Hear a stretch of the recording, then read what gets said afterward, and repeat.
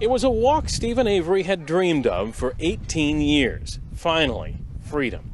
As he takes his first steps outside the state prison in Stanley, he's asked how it felt. It feels free. Simply, it feels free. Back home, relatives waited patiently. After 18 years, the last few hours were the longest, until finally, the reunion. Too long, though, too long. Oh, God, I love you, baby. Oh, God. I'm glad you're home, honey.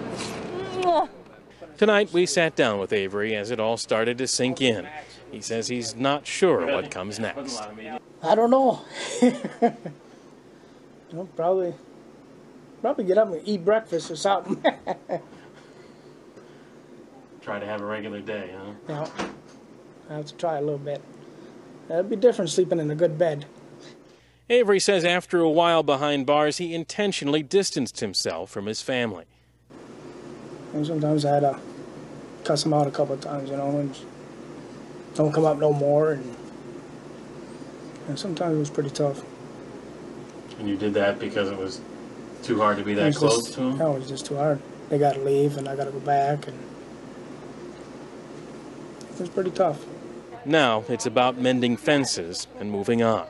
And perhaps, he says, trying to get other innocent men out of prison.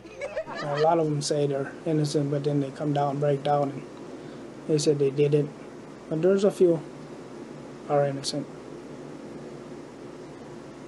Hopefully, no, they can do the same thing what I did.